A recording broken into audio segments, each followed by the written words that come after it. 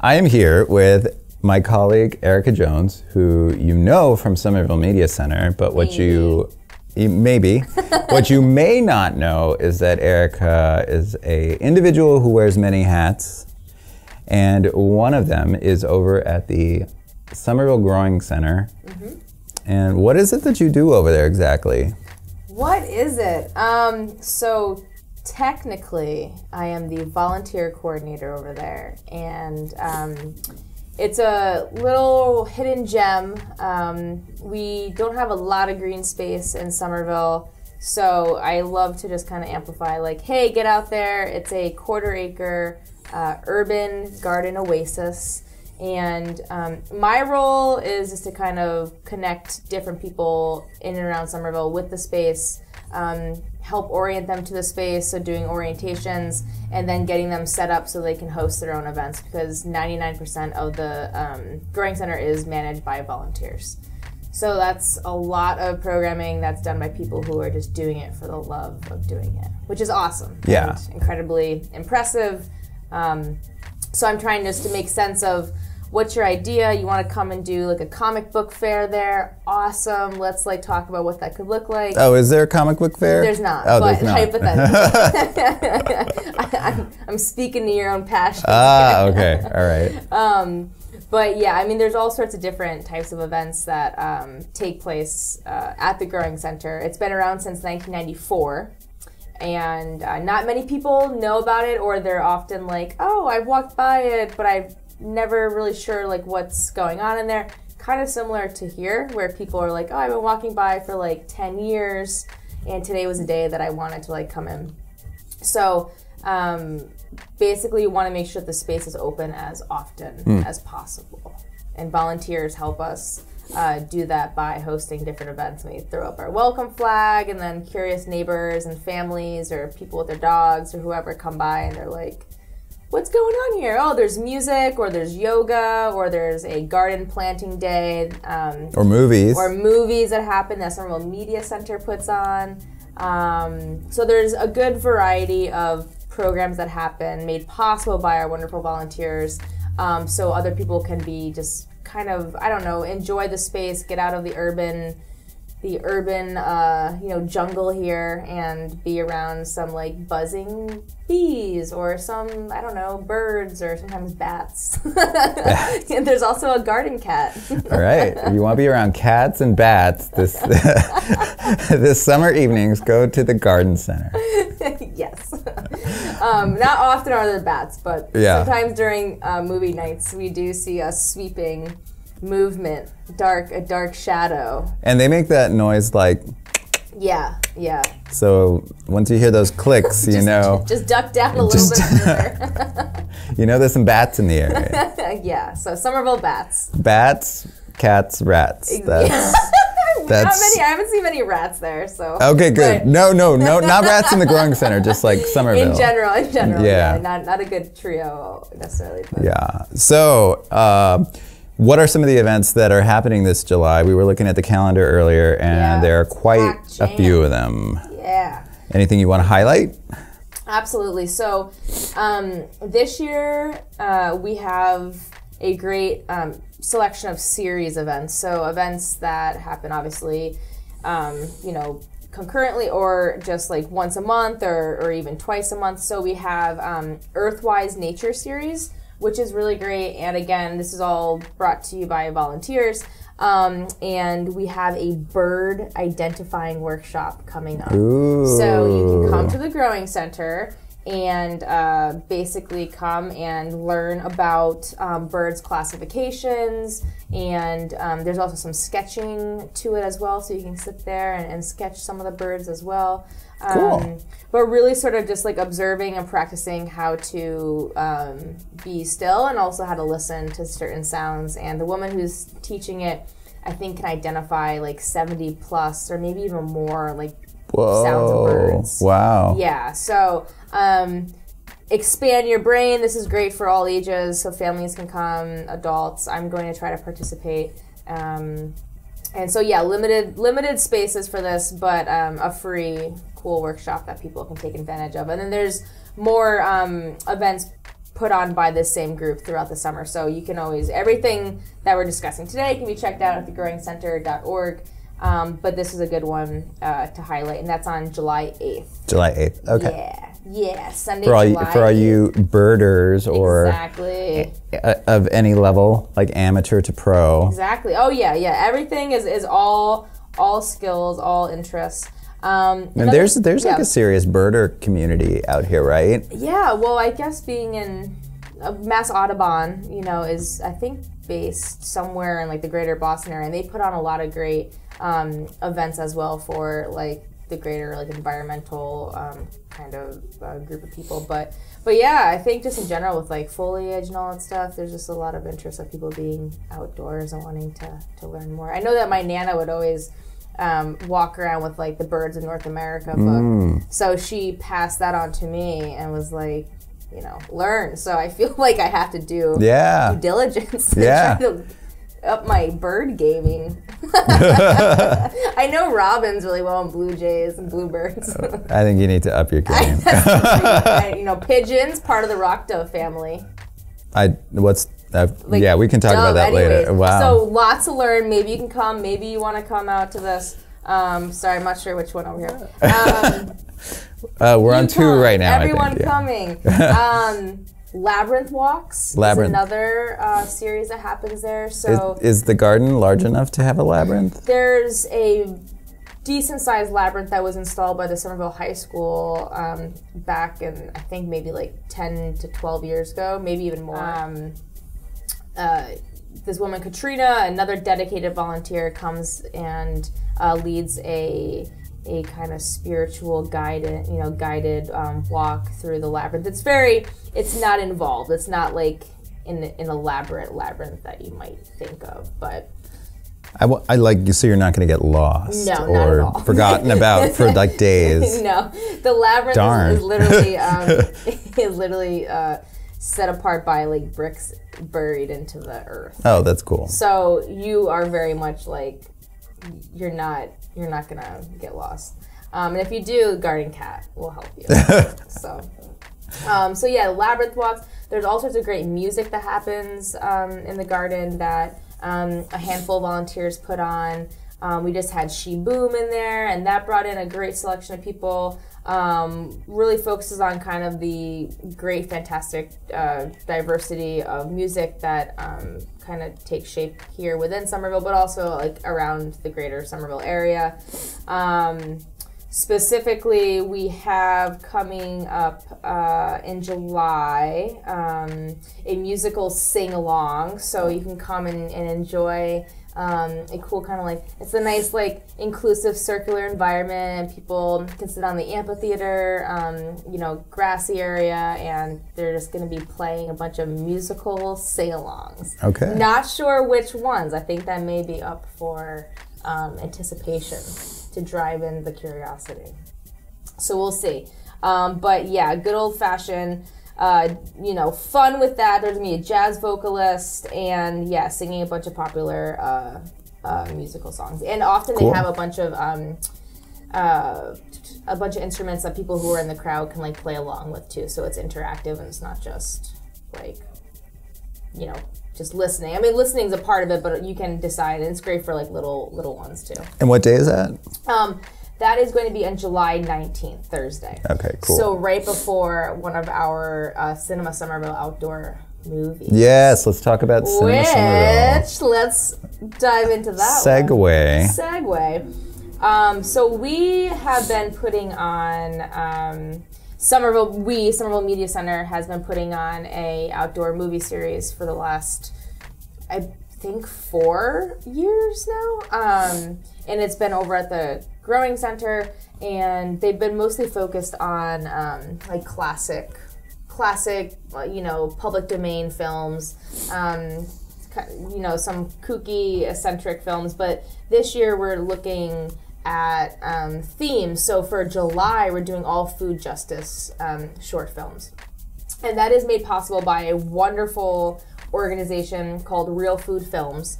And they basically have funding that allows them to get educational or nonprofit organizations to screen their work for the public.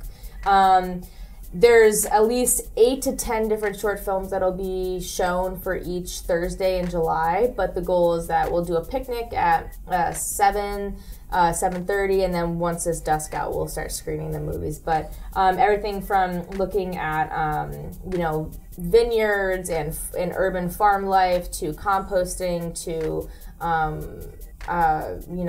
the habitat in the ocean and how plastic is affecting that. So there's a lot of different specific short films that focus all around food justice themes, and that's in partnership with Groundwork Somerville, which is another great local, fantastic nonprofit organization that Somerville Media Center and the Somerville Community Growing Center both work pretty closely with.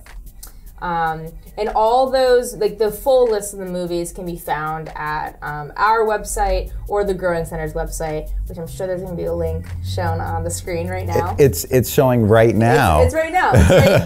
It's right It's right there. Right there. So yeah, I'm really excited about sort of spicing up the Cinema Somerville outdoor movies with the environmental themed, and then August will bring us some kind of bring back the whole classic film, black and white, maybe some Charlie Chaplin, Buster Keaton. So that is TBD, so look for the listing soon.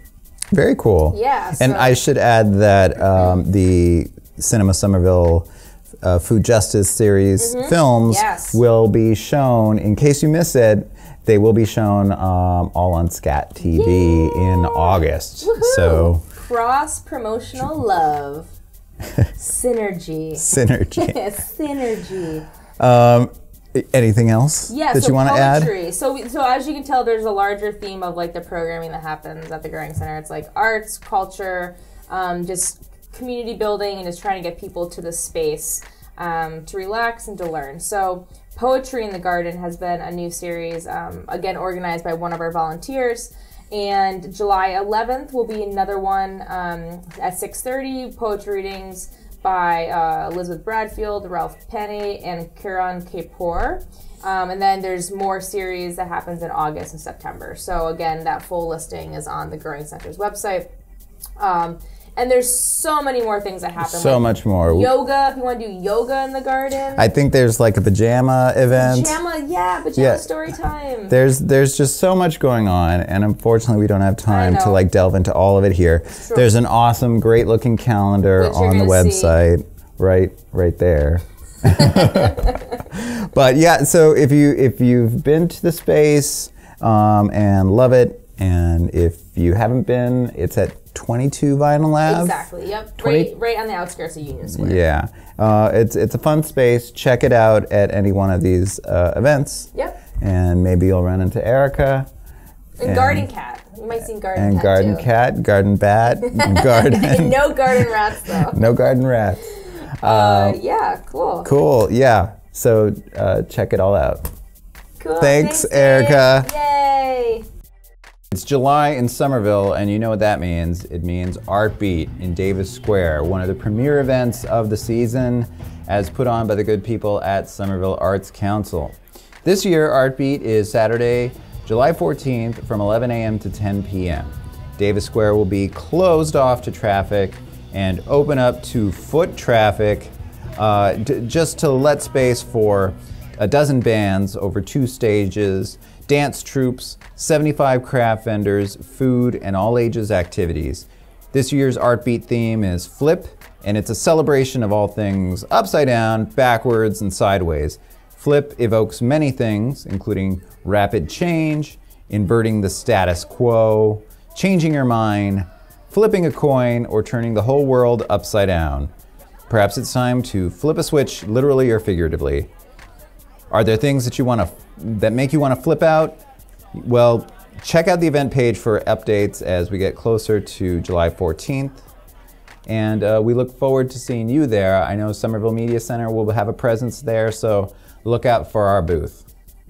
If you're a literary type that loves beer, you may want to check out Books and Brews on July 17th. That's a Tuesday, and it occurs every third Tuesday at Aeronaut Brewing Company as a collaboration between Aeronaut Brewing Company and the Somerville Public Library. It will take place from 6:15 to 7:15. The July selection is Lab Girl by Hope Jaron. If you are interested, there's still time. Copies of the book are available at all 3 locations of the Somerville Public Library. Stop by the circulation desk, ask them for the Books and Brews book, and they will get you one of the reserved copies. More information can be found at somervillepubliclibrary.org. With me now in the studio is Sarah from the World Naked Bike Ride Boston. Hello. Hello. Welcome to SOM ARTS. Thank you. And Scat TV. This is your first time in the studio? It is. It's my first time here. And wonder what's in this building. Now I know. Now you know. Yeah. And we encourage viewers to do the same. So World Naked Bike Ride Boston is in its 9th year. And you are actually one of the founding organizers of the bike ride. Yeah. Why don't we talk about how it got started? The actual World Naked Bike Ride, I think, started back in 2001 or 2002 in Canada. And it was just like a general protest ride for safer streets. Also, I think just a little bit fun. And it really took off. And by 2008, I was spending a lot of time in Portland, Oregon, and a lot of my friends were in the bike scene there, and their naked bike ride at that time was almost like 1,000 people. Whoa. Yeah, and it was huge, and it was like so exciting to hear about all the time, and unfortunately I didn't get to go on their naked bike ride, but we had like impromptu naked bike rides. Portland, Oregon was just kind of like was more hip to bikes before Boston, I guess, a little bit. So it was just really fun. And I kept going out there for these bike events and just to hang out. And then I was like, why are we just not having these in Boston? There was something, you know, like the critical mass ride in Boston at the time, but it was like a really aggressive kind of protest ride, and it wasn't really my jam. And so I finally convinced a bunch of friends to start the Boston one with me, and I think there was like 8 or 10 of us at the beginning. Cool. Yeah. So you mentioned that it started off as a protest ride. Yep. And it has those origins. Is it still a protest ride? Yeah, so, and it's actually evolved in a few different ways, kind of for other social reasons besides biking. When I first started the ride, it was really about bike safety on the streets. And so the vulnerability of being naked and being really visible to people kind of like shocks people when they see you riding by naked, that like, wow, this is how vulnerable we are on the streets. And it's kind of just like a, hey, we're here, we really like need you and the community and drivers and pedestrians and other bikers to really understand how dangerous it is out here, and like kind of let's get together and create a safer space for bikers. So that's where it started originally. And now it's kind of expanded, as you would think, into more of a body positivity protest ride too, really allowing people a safe space to come and be nude around other people, which is something that you don't normally experience. And being around a community of like-minded individuals who really support that, and then also support the fun and adventure of biking and the freedom that biking gives you, kind of highlights the freedom that being naked in public kind of makes you feel. So yeah, so it's taken a few forms. Cool. Yeah. So yeah, let's talk about being naked in public. It's illegal. Yes, it is illegal. Nobody go outside naked, don't go outside right now I naked. don't advise it. It's still Please. Illegal. Yes. So about that illegal nature of it, what's the relationship between you and the Boston police? What's that evolved into? Yeah, so originally I have a science background, and I come from like a career of working in like labs with a lot of rules, and now I'm actually a safety director for my job. Congratulations. So thank you. So safety is a big priority for me, and so starting the ride, even with just 8 of my friends, I was really concerned about, you know, what could potentially happen to us, what's the worst outcome. And I actually did, those first 2 years, contact the Boston, Cambridge, and Somerville police forces and kind of reach out and say, this is happening, this is a protest protest ride. So just so everyone understands, there is this rule where if it is for protesting purposes, nudity is, in quotations, allowed. So it's a very vague rule. It can definitely go either way. But after those first 2 years, all the police forces were kind of just basically said, no, you can't do it. So, and I was more just not asking their permission, but letting them know. So we ended up just stopping all communication with police. And actually that worked to our benefit, because the year that we stopped communicating with the police, they actually came out, especially the Cambridge police, they're really good about this. They came out and started escorting us through red lights and keeping us together. And I think in their mind, they just want to get us out of the city as quick as possible. Right. But actually, that actually helps us stay safer. So we've had really positive experiences with the police in general, Boston police, Cambridge police, though they do get a little more upset with us when the ride ends and we're hanging out in a park naked. Right, yes. They really want us to wrap it up as quickly as possible. And wrap ourselves up, literally. But yeah, generally, you know, we haven't had too many issues. Yeah. And what about keeping the ride a safe space outside of, you know, the police concerns? Yeah. I mean, it's pretty vulnerable to be naked. It's extremely and out in public and on a bike. It is. Over many miles. Yeah. Like my mindset was, the faster we can finish the ride and keep everybody together, the less trouble we'll get into. I wasn't really good at organizing and getting like a group of people together. Like soon that started evolving naturally, where people opted to volunteer, and we would have like someone in the back to keep the ride together, someone in the front, and then we ended up, I think in our 3rd or 4th year, having walkie-talkies to like communicate all around. But I was still not really that great at organizing in general, and luckily a few people who had been going on the rides and just really loved trying to create this more formal safe space for people finally got together, and Rick and Ellen are 2 key people on Val who over the past definitely 2 years and 3 years, I think even Rick was like 4 years ago helping me out, our friend John as well, they really helped like establish a set of code and conduct for the ride, which is really important. And we've created a website, and actually my friend Carl from Portland, who was a big part of the Portland Naked Bike Ride, which is now up to 9,000 people. Whoa. And he was a huge organizer for that. He now lives here, so we get him in Boston, which is nice. And he's now been helping out with the ride. He helped last year. And so people will probably notice, who have been going on it for years, that it's much more organized, that we have the website, it has the rules up there, we ask for volunteers now, our Facebook page actually has posts,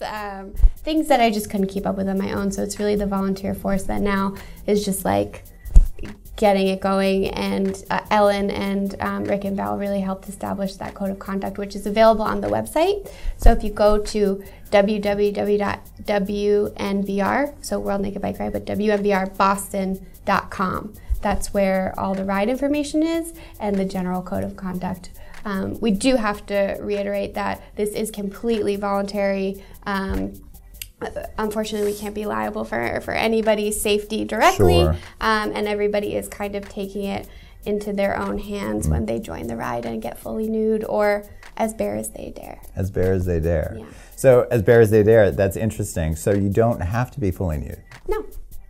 As bare as you dare. Yeah, that's what it means. That's kind of been my thing from the start. Some of my friends who originally went on the ride were very uncomfortable at first with getting naked, because one, there was only 8 of us or 10 of us, I forget.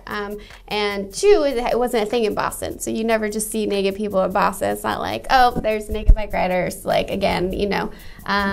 And so we did this. The first ride was mostly Boston naked, as we like to call it, which is just in your underwear. It's like still risque, but like more conservative and Puritan, like our Boston roots. But finally, more and more people started coming out and just being like, fully naked, here I am. So yeah, that's been a cool part of the ride too.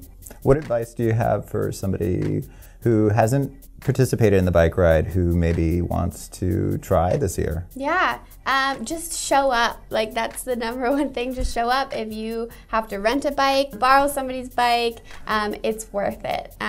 It's a really amazing community of people. Last year, I think we had definitely over 250 people. Maybe we reached 300. The stats are on the webpage, but it's just, everybody's there to have a good time.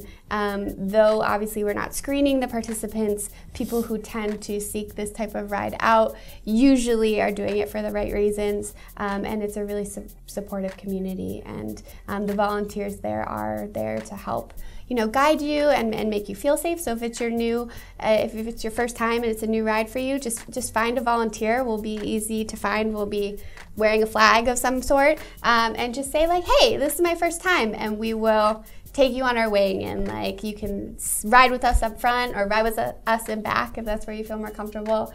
But you will make new friends, I promise that. That's awesome, and that's what the whole thing is about. Yeah. Community building. Yeah. Meeting like-minded people, and even some not so like-minded people, and just coming together under the umbrella of biking together. Yeah, naked. It inspires people in certain ways to just, think outside the box a little bit. Cool. World Naked Bike Ride Boston on July 21st. See you there. Thanks for watching SOM Arts. On behalf of Somerville Media Center, Somerville Community Access Television, and SOM Arts, I'm Dave. If you're an event producer and you want to see it promoted on this show, give me an email right there. And otherwise, have a great summer. Keep safe. Be nice.